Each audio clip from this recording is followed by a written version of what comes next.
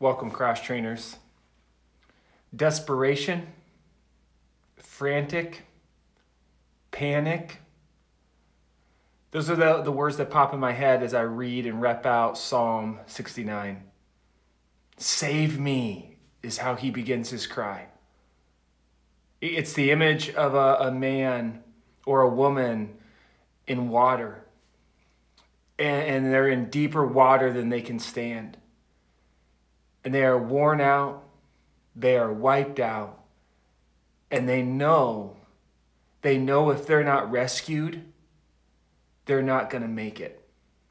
They're going to sink below the water.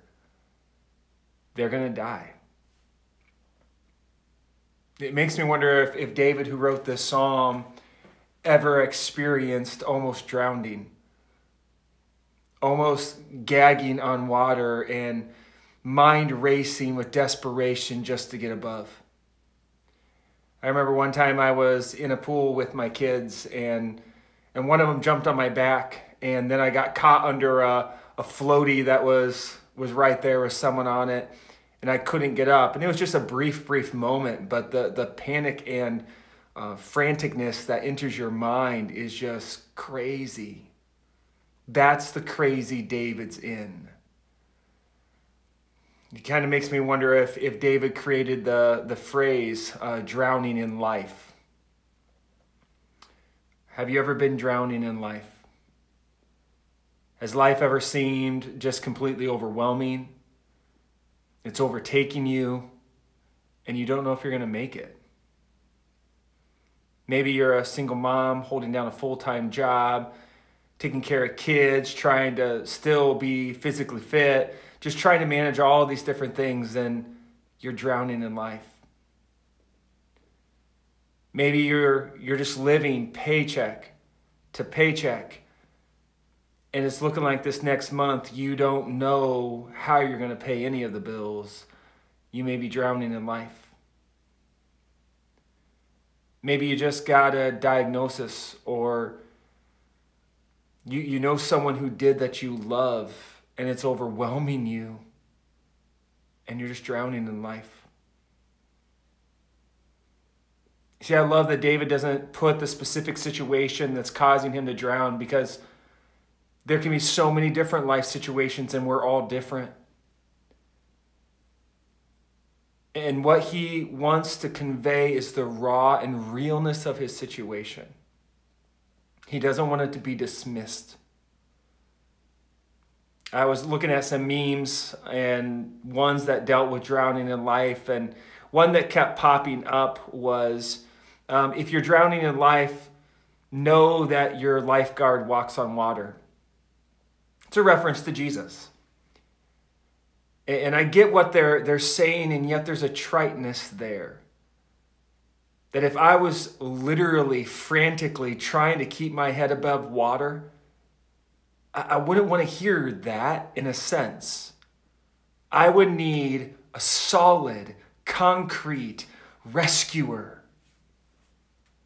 I don't need a trite saying. I don't need a high five as I stick my hand out of the water trying to live. I don't need just an encouraging statement. I need a Savior. And I just want you to know there is one. And it is Jesus. And it is a solid foothold. I don't want to say that just to sound trite. I don't want this cross training to be trite. I don't want you just to be like, oh, don't give me that spiritual lecture during this. I need a Savior. And that's where the psalmist lands. He says, answer me. Answer me with my request for you to save me, because there's a foundation. There is a foothold he can stand on. And it's God's character. It's who God is, and that's just as real as the overwhelmingness of life.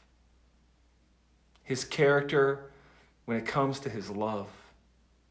His character when it comes to his mercy. It's not trite. And so I ask you today, in the midst of the overwhelmingness of life where it feels like you're drowning, put your foot on his character.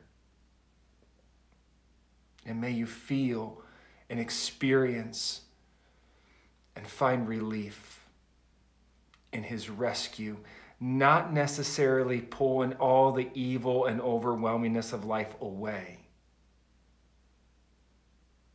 but allowing you to have a respite today, allowing you to entrust to someone greater what you need, which is a Savior who is real, who didn't have the evil of the cross taken away, but endured it, was overwhelmed by it, to give you a place to stand in the waves of life. Cross trainers, I want to pray for you. So would you just join me? Gracious God, the workout today is one of just trust. Trusting that your character will uphold us. And so I pray in the overwhelmingness of life that you will just give each person watching this a place to stand where they could put their foot, and that you can lift them up above the waters, the troubles, the concerns that are trying to consume them. God, you are greater. We know this. And we do trust you. And so, Lord, grant this, we pray, in Jesus' name and by the power of the Holy Spirit. Amen. Blessings, cross trainers.